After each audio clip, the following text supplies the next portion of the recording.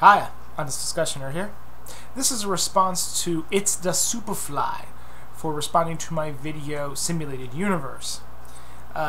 He basically went through what it would take to simulate a universe and went through in great detail all of the different steps you'd have to go through. So I got two things from his video. One, that what I was suggesting was plausible, but two, that it might be a little bit ridiculous. And I'd like to address that point, and also a couple points that other people made in the comments section. See, people were under the impression that I was saying, could we simulate our universe? As it appears right now, with all of the different physical laws, with every single quantum interaction across the entire universe. Yet that seems unlikely to ever happen. But that really isn't necessary. What I said simulated universe, I meant a universe, one of our own design. We wouldn't necessarily have to have gravity or any of those things in there. All we would have to really do is to be able to simulate, or at least copy, our neural patterns into a computer and have the computer basically run our minds. Not run as in command, but run as in process what our minds would normally process. They're already working on this, mostly in Europe. I think it's called the Blue Brain Project. I'll post a link in the crotch bar there. That they're currently simulating a rat's neurocortex, and soon, and within a couple years, they're hoping to do this for human beings and neurocortex, and then a couple years after that, an entire human brain.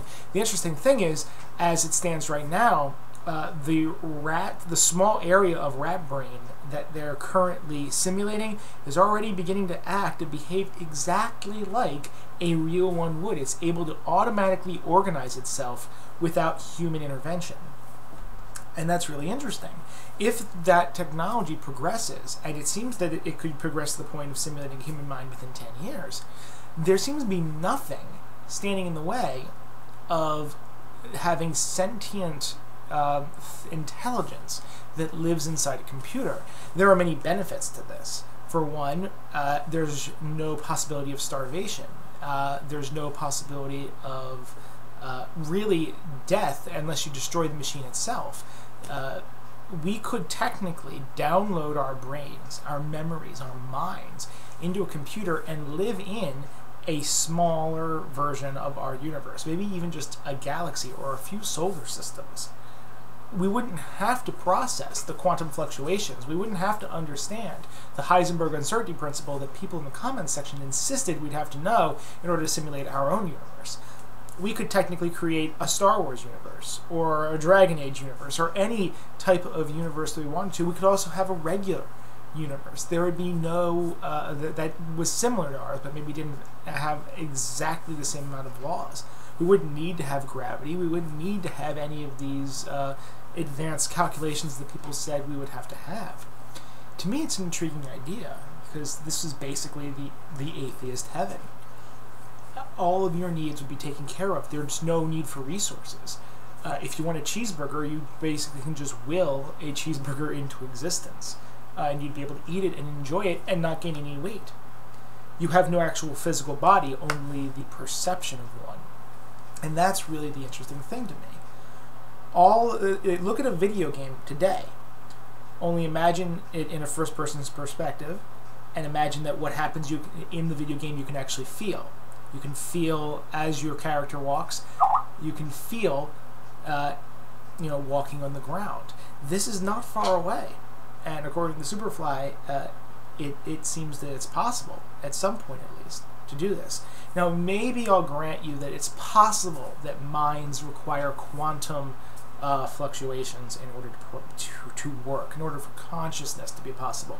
I'm really not convinced about that. I know there's some amount of science on there, but it's very controversial and really not solid in any way. And I don't know for certain, but I'm confident it's going to be overturned.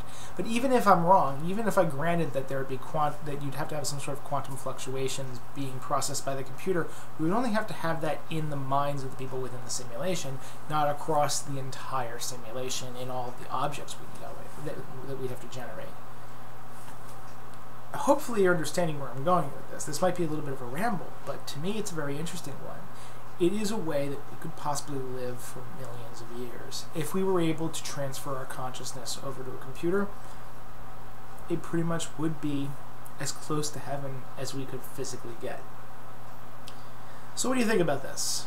And again, thank you, Superfly. That was really, really in-depth and interesting. I'd like to ask you if you think that my idea is complete baloney or not.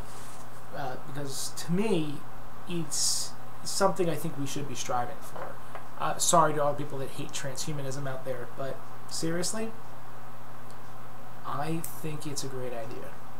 Tell me what you think, though, everyone. Have a nice day. Honest Discussioner, out.